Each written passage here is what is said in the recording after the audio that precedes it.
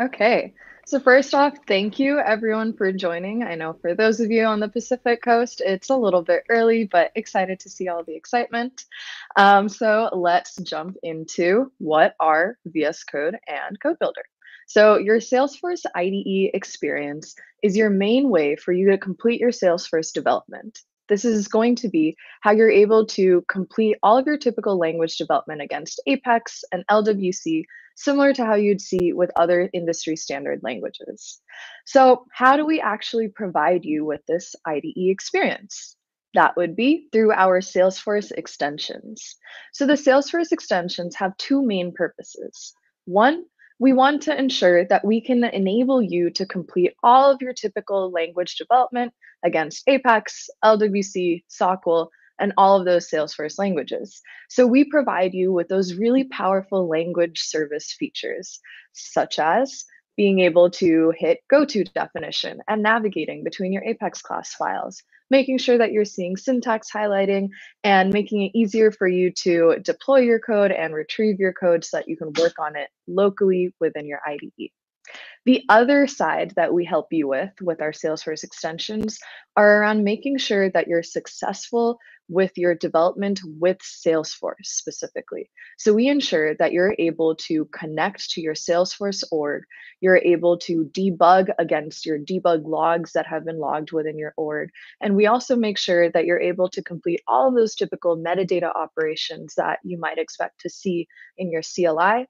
We let you do all of that inside of your IDE as well. And last but not least, what I'd like to highlight is that although our features are mainly focused around providing your development lifecycle functionality, we also do work to include something in our Salesforce extension expanded pack that actually helps you with your code quality and reliability as well.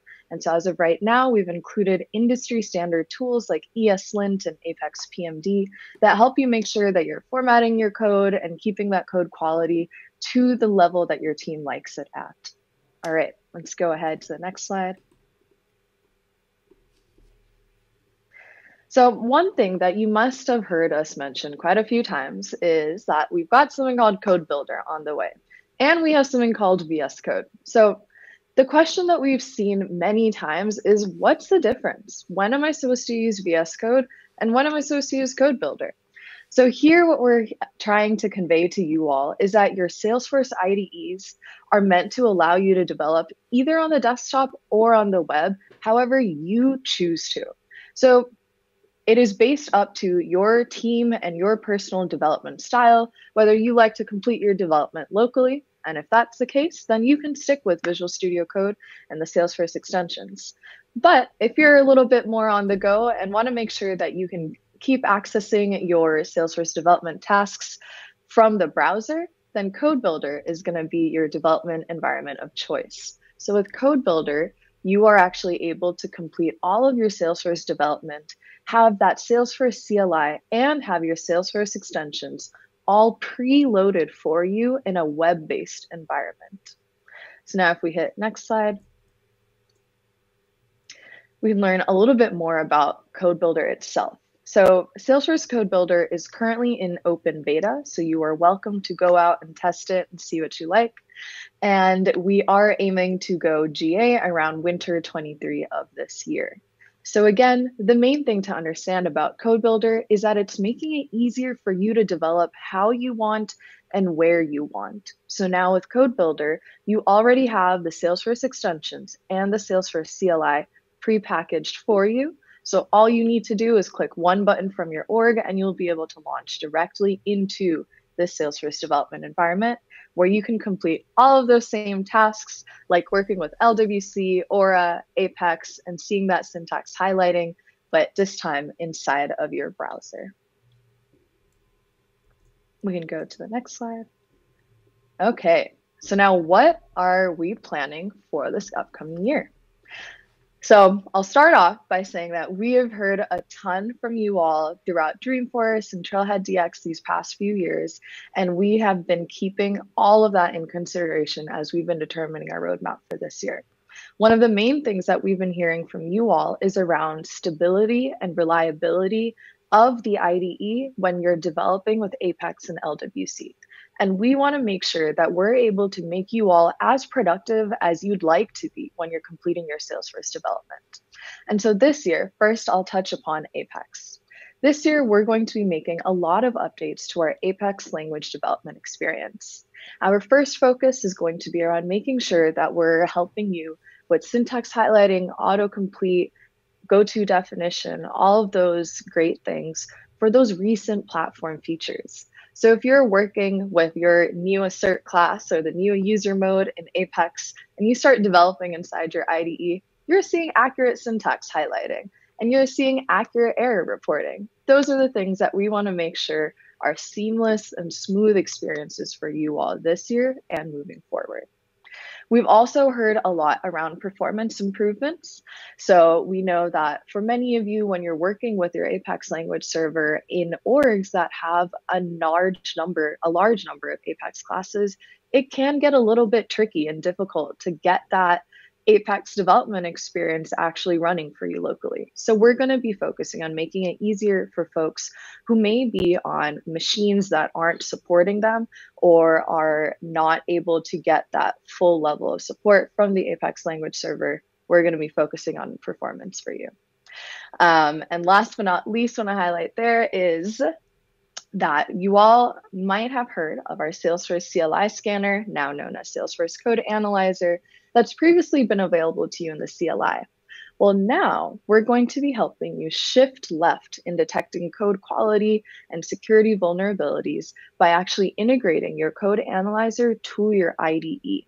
So later this year, you'll be able to, as soon as you finish writing in your code, you'll be able to very quickly go in and hit save, and behind the scenes, Code Analyzer will run a scan for you, find all of those errors that you would have caught with PMD, and will even catch security vulnerabilities for you right there in the IDE, so it's easy for you to get started. And now I'll touch on the big announcement that we put out earlier this year at Trailhead DX, and I'm sure we're going to be hearing a lot more about Einstein GPT for developers. So this year, we will be laying the foundations to provide you all with an AI-based developer tooling experience. For this year, our goals are focused specifically around Apex code generation. So we want to make sure that for you all, it is easier to get started with your Apex development, and it's easier to jumpstart that development process when you're inside of your IDE. So later this year, we will be opening up a pilot program specifically geared towards Apex code generation, and I'll touch more on that a little bit later. Now, everything that you heard me talk about for Apex, we're focusing on all of the same things for LWC as well. So for LWC, we want to make sure, again, that we're focusing on including syntax highlighting, autocomplete for all those recent platform features. And then we will also be expanding support across some of those other typical language dev features that you might be expecting. So we've got a few examples listed here, making sure that you've got the ability to rename component, refactor across your files, making sure that you're able to run tests accurately as well. And now, before I open it up to Alba, I'm going to touch on one last thing, which is going to be our Code Builder roadmap. So as we said earlier, Code Builder, we are aiming to go GA around winter 23. So that is going to be later this year. We are, again, focusing on making sure that you're able to access that full IDE experience and the CLI from right there in your browser. And the focus is going to be to ensure that you are able to get started quickly without needing to do any of those typical setup steps that you'd have to do otherwise.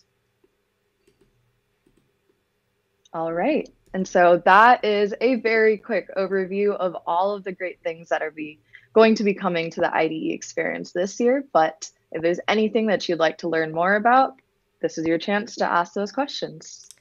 Yeah, so thank you so much for that overview, Ananya. I think it's really interesting to see all the innovations that you are bringing for developers. I'm super excited to learn more about the code analyzer integration. I'm glad to see that you are investing on the SLDS validator, because that is a plugin that I loved, but it's true that it's kind of outdated, and I'm very much looking forward to seeing it fixed or improved, and of course super excited to know more about Einstein GPT for Apex code generation. Looking forward to getting my hands on it and trying that out.